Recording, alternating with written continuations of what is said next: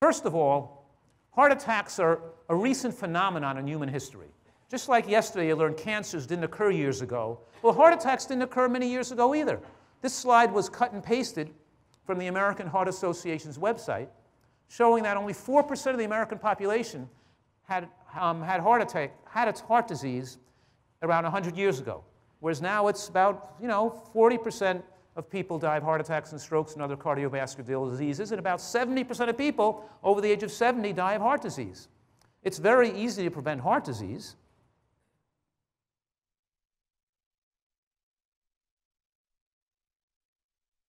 And the health equation, the first principle of a nutritarian diet, says to you, eat healthy foods, right? That's all this says.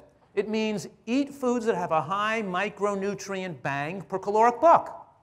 Pick your foods wisely. Pick the healthiest foods on the dietary landscape and eat more of them. That's what H equals N over C means. It means your healthy life expectancy is proportional to the micronutrient per calorie density of your diet, which means eat foods that give you a broad spectrum of micronutrients and phytochemicals for every calorie consumed. And when you do so, it adjusts your appestat and makes you no longer desirous of excessive calories and puts you in touch instinctually with the right amount of calories you need so you no longer have to overeat to feel okay. Now you can comfortably eat the right amount of calories. What I'm saying right now is that the moderate caloric reduction that we're able to achieve when we ratchet up the dietary excellence extends human lifespan and slows the aging process. High nutrient, lower caloric exposure suppresses genetic alterations. Even genetic defects that could have led to cancer are suppressed by high nutrient, lower caloric exposure, right? We're talking about all the factors that make us age slower, like lowering the metabolic rate. What I'm saying right now is the metabolic rate is the rate at which I'm aging. Now, if I eat more calories, let's say I eat an extra 100 calories a day.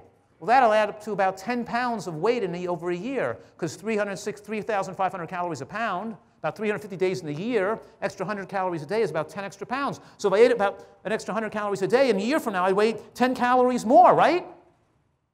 Right? Wrong. Because what the body does is as you eat extra calories, it speeds up its metabolism to try to burn some of those calories off.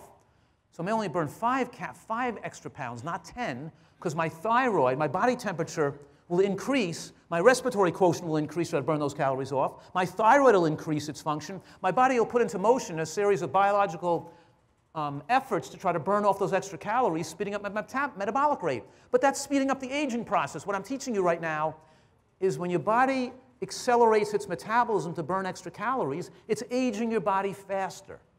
You following that? We're not looking to speed up a metabolic rate. We're looking to slow down a metabolic rate. Here I am at 150 pounds, and my caloric needs for the day, let's just say, are 1,500 calories a day. Now what if I only eat 1,400, 100 calories less?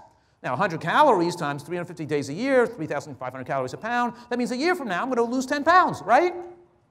No. Right, wrong.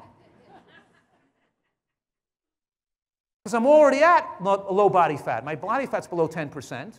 The exercise I do gives a signal to my body that says, maintain this degree of activity because he's utilizing those muscles. Let him have that muscle tissue because he needs them, he's utilizing them. Don't let them go away. So my body's going to fight to maintain this weight and not lose the extra weight, not lose weight needlessly. So what do you think my body's going to do to try to not lose weight as I cut back on calories? What is it going to do? It'll slow down the metabolic rate. It'll lower the body temperature. It'll lower my respiratory quotient. It'll lower the thyroid function a little bit.